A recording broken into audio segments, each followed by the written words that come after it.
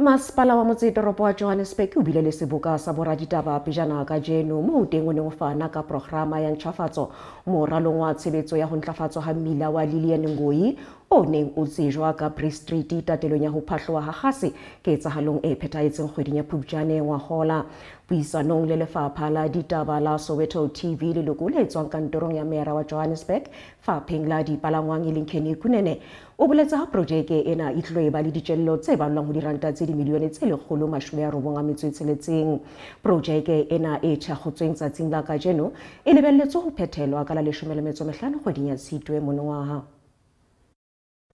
Igeja lisensimini kulungiselwa komgwaqo Lillian Ngoyi owaziwa Bree Street owaqhuma wabheka phezulu kwalimala inqwaba yezimonto umuntu oyedwa walahlekelwa umphefumulo wakhe ngenkathi abantu abaningi bephuthunyiswa esibhedlela ezahlukahlukene kwisigameko esenzeka ngasekupheleni kaNtulikazi kunyaka 2023. Ngemumva kocwaningo lwezinhlaka ezahlukahlukene lomgwaqo kwathola ukuthi wathinteka ngenkathi eqhuma imathini gas ehamba ngaphansi komhlaba kulomgwaqo Lillian Ngoyi kanti kusukela lapho lomgwaqo busalokhu uvaliwe. Umkhandlu udolobha waseKholusinga uthe isithangamisa bezulu ezindaba ukuzocacisa ngenqubekela phambili ngalomgwaqo. We are where we are from August.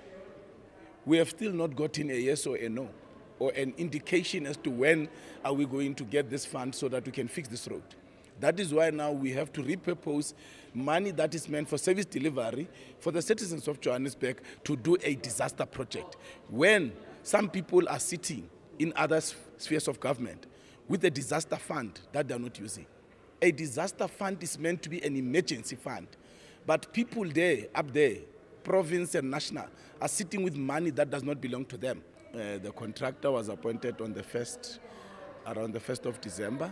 As we promised in August, that by December we'd have appointed the contractor, and the contractor will now start to do site establishment today at Lillian Ngoyi to start with the rubble removal, but also to start with the construction. MMC wezokuthutha kulomkhandlu uKhindi Kunene uthi kusukela lulunye kuzibandlela nyakenye bamhlonzo sonkontileka ozolungisa lomgwaqo. Then put it at that 96 million rands budget, including VAT.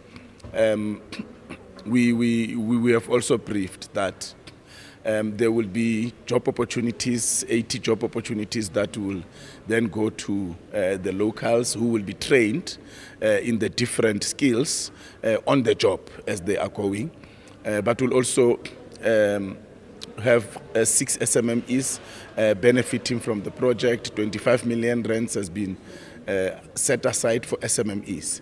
And I made it very clear at the press conference that we want SMMEs who are professional. We want entrepreneurs who are growing their business. Hlabele phambili kwakunene ngokuveza ukuthi iziningi izinkampani ezizohlomula kulomsebenzi ukulungiswa kwalomgwaqo ethi futhi maningi amathuba emisebenzi azovuleka kwizakhamuzi zakumkhandlu udolobha waseGoli.